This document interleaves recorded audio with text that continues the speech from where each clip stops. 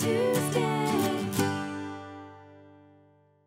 Hi Queen Creek, I'm Doreen Cott, Economic Development Director for the town, and it is Economic Development Week here in Queen Creek. We're really excited to share some of the things that we've been working on. Economic development really provides, an opportunity for those looking to invest in the town. We work very closely with large and small businesses looking for investment opportunities. We can provide demographic information, site location information. We also work with businesses that are already here in town and help them to stay in business and expand as needed. We have a lot of exciting things happening in economic development. LG Energy Solution announced a 1 million plus square foot manufacturing facility in Queen Creek, up on the state land site. So we're really excited to be working with them to provide jobs, not only for our residents, but for the surrounding area.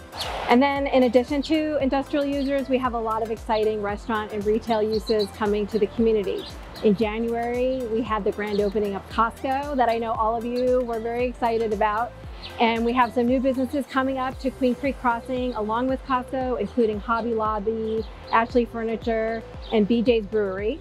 And then on the more eastern part of Queen Creek Station, we have Portillo's and Cafe Zupas that will be joining our restaurant lineup here in the near future. And then up at Spur Cross, we have Macayo's Mexican restaurant that will be opening a new Valley location in town.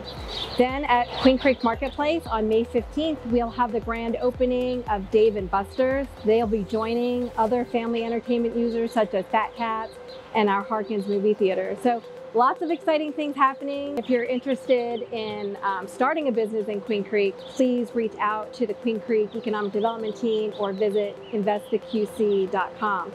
We want to point out that when you shop in Queen Creek and visit all these great local places that I've talked about, you are supporting programs in the town, like Parks and Recreation and our public safety programs. So it's important to shop local, stay local, and visit all of the great things that Queen Creek has to offer.